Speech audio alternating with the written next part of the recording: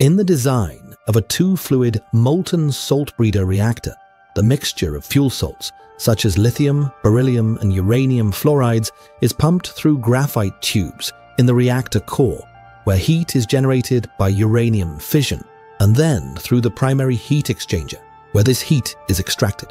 The fertile or mantle salt surrounds the core, where additional heat is generated. It is then pumped through the mantle heat exchanger, where this heat is extracted. The mantle salt mixture contains thorium, which converts to fissile uranium atoms faster than they are consumed in the reactor fuel.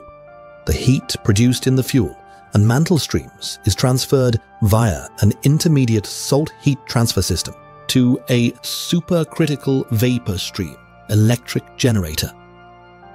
In an alternative design, a salt containing thorium and uranium circulates through the reactor vessel and heat exchanges. This simpler single-fluid reactor is also a promising breeder reactor, if the problems of inline fuel processing can be resolved.